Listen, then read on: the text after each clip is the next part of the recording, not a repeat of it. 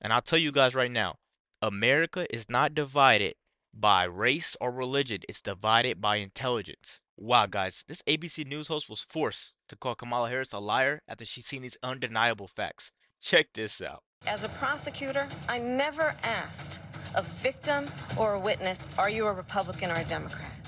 The only thing I ever asked them, are you okay? And that's the kind of president we need right now. Someone who cares about you and is not putting themselves first. I intend to be a president for all Americans. Vice President Kamala Harris making her closing argument in Tuesday's debate on ABC. I'm joined now by Massachusetts Governor Maura Healey, clearly a supporter of Kamala Harris. You know, Democrats said quickly that Kamala Harris won the debate. In fact, our poll found 58% of the voters thought she was the clear winner. And yet that performance did not overall move the needle.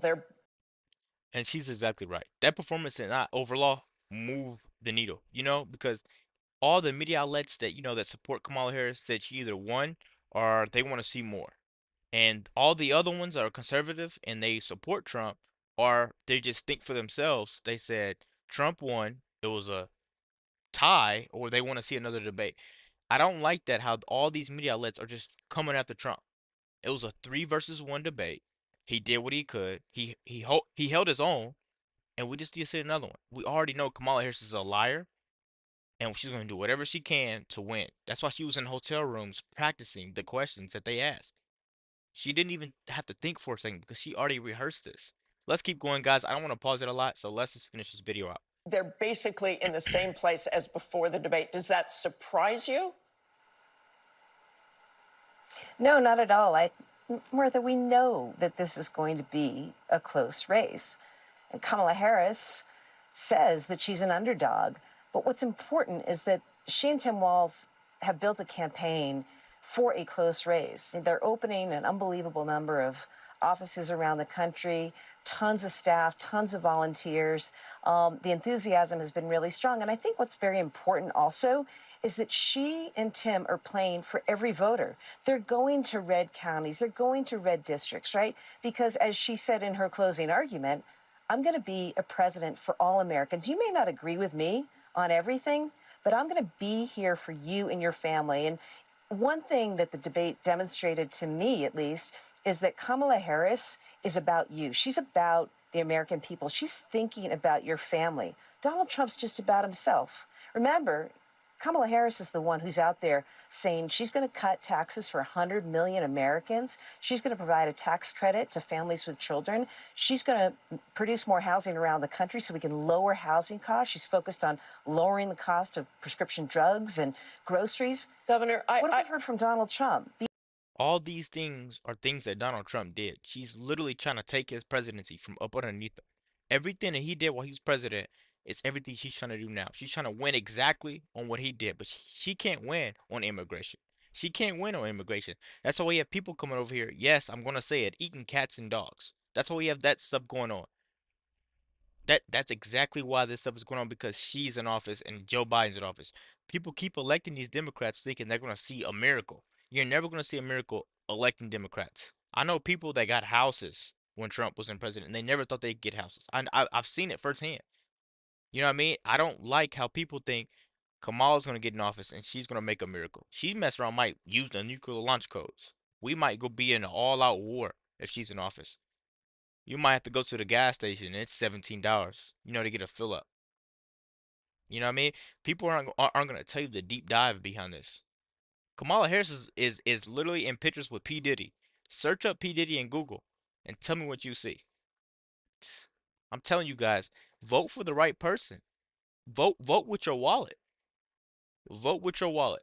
That's what I'm gonna tell you. Stop voting with what you see in the media. Vote with what's in your wallet. Because if you don't vote with what's in your wallet, man, you guys, man, you ain't gonna have no wallet. Let's keep going. Beyond the pets and the like. So, the debate, we've moved on from the debate. It's about the campaign. Governor, I want to go back to the debate because that was important, and I want to go through a few things that Kamala Harris said. I want to ask you about her comments about the military.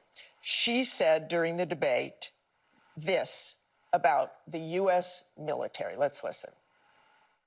As of today, there is not one member of the United States military who is in active duty in a combat zone in any war zone around the world, the first time this century. Our fact checkers found that to be false, and I have a lot of experience in that area as well. There are currently 900 U.S. military personnel in Syria, 2,500 U.S. troops in Iraq.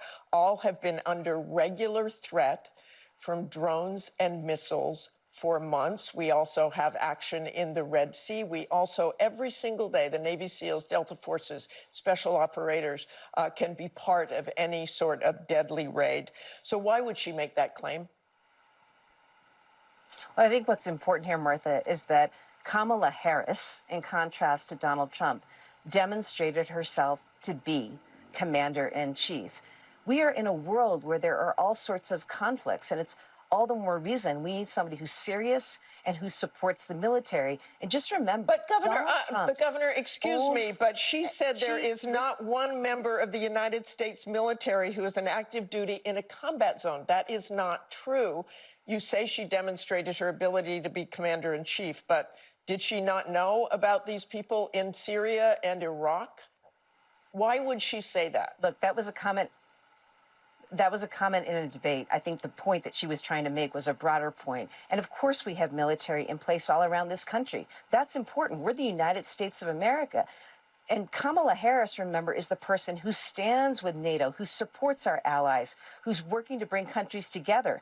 Donald Trump stands with Vladimir Putin. And this is the same exact person that's sending trillions and billions, or whatever you want to call it, money over there. Money that we have to pay out of our pocket. The reason why inflation is out the roof. The reason why we can't just go to the grocery store, you know, with $100 maybe, and feed a whole family of 8. You used to be able to do that. Now you need $300, $400, $500, you know, to feed a family of 8 when Kamala's in office. And Trump, he meeting with Vladimir Putin was probably one of the best things ever, because you don't know what a guy like that is up to, invading Ukraine. You know what I mean? You have to really think about that. I would rather a guy be our ally and we tell them, oh, don't go over there, rather than him going over there and now we're sending money to the enemy coming out of our pocket. Sit here for a second, guys. Sit here for a second and tell me how that makes sense. None of this stuff was happening when, you know, Trump was in office. But they want to tell you that Kamala is going to make a change. Kamala messed around trying to nuke Russia and all his allies come over here, and I'm trying to tell you guys, like, you literally have to just just look through that dark tunnel and choose the right person, because Kamala's not that. So, you know, I think that's what's really important. Kamala Harris, she respects our military. She respects our service members. Donald Trump calls them suckers and losers. And it's why Donald Trump's former military generals support Kamala Harris. They say that Donald Trump shouldn't be anywhere near the Oval Office. And I think those are the points, Martha, that people need to understand. We live in a world of very serious times with serious consequences, and the actions of the next commander-in-chief matter. Kamala Harris will be that commander-in-chief and lead us forward in freedom, working with others. Governor, I want to hit another. I want to stick to Governor. I want to stick. Donald Trump was the same exact person that had our troops home. You know, and when he left office, these troops left. They're getting their heads blown off, their legs blown off, and we're supposed to be all right with that. But he's the same person that doesn't want what's best for him. Okay. I want to stick to Kamala Harris here. On abortion, Vice President Harris did not make clear whether she supports any restrictions on abortion. Currently, 9 states and the District of Columbia have no gestational ban on abortions. Your state of Massachusetts has a ban on abortion after 24 weeks. Your state drew a line. Should she let people know where she stands and draw some sort of line? Ban it. She already did, Martha. What she said is, let's go back to Roe, which, by the way, contrary to what Donald Trump says, nobody was asking to be overturned except for some segment. She's been clear, and I can tell you that because I myself am a former prosecutor, former attorney general, very familiar with abortion laws. And we both respect the right for people, first off, to make their own individual decisions about their body and what they want to do. That's very important. Women and families should have that choice. That includes the choice not to have an abortion. But what Kamala Harris has said is she wants to take us back to Roe, which allowed for abortion in certain circumstances. Donald Trump is, here's what's really important. He did not say the other day in the debate that he would veto a national abortion ban. And in fact, he supports abortion bans, just like the Trump abortion ban that's on the ballot in Florida. And it's appalling. It's appalling what that means for women, for families, for their health. And, that is a clear, clear distinction in this race. Kamala Harris wants to bring us back to the Roe period where we had protections in place and access. We weren't jailing doctors. Women weren't bleeding out and afraid. Husbands and wives who wanted to have children, were able to access and make the healthcare decisions that they need to be able to protect their ability to do so.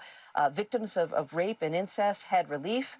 Donald Trump wants to take all of that away. Governor, I want to move on to the economy. Difference. There is a clear difference there, Governor. I want to, in terms of the economy, Vice President Harris says she has a plan for lifting the middle class. But right now, the middle class under the Biden-Harris administration, eggs are up 119%, bread up 25%, chicken up 25%, the median home price is up 39%. This is the Biden-Harris administration.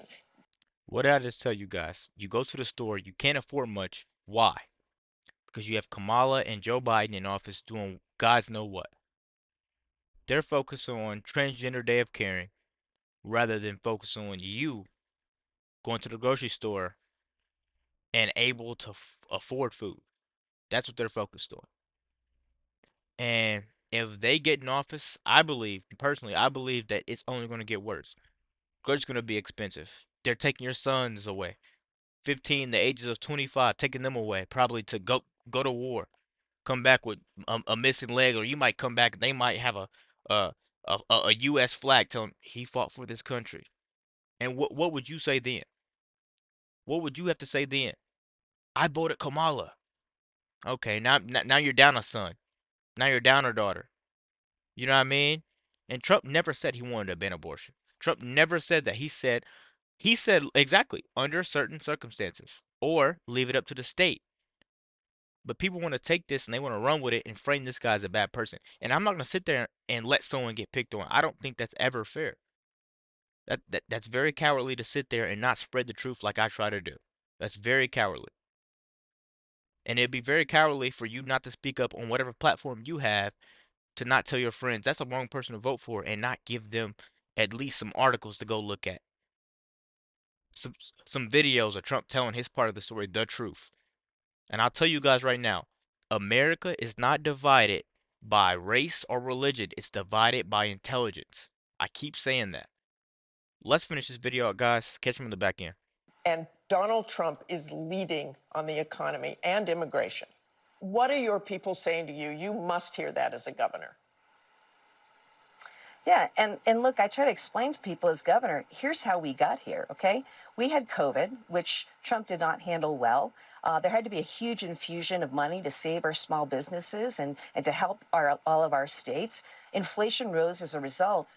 And what's happened under the Biden-Harris administration is they've actually worked to bring down inflation. There is still work to do. What's important, Martha, going forward is that Donald Trump wants to make permanent tax cuts for the ultra wealthy among us, okay, which is only going to burden us with more debt. He also wants to put on more tariffs, which are going to raise consumer prices for all of us. In contrast, Kamala Harris has said, I'm going to lay the foundation to see further reductions in the interest rates, which I think we'll see soon, and prices are going to come down. But okay, Governor, it is very unfair to start that in the middle of the movie when the Biden-Harris team came in and we're dealing with a lot. We have the strongest economy of any country in the world right now, and they are committed to making life more affordable for people on housing, drugs, groceries, and the like. Donald Trump isn't.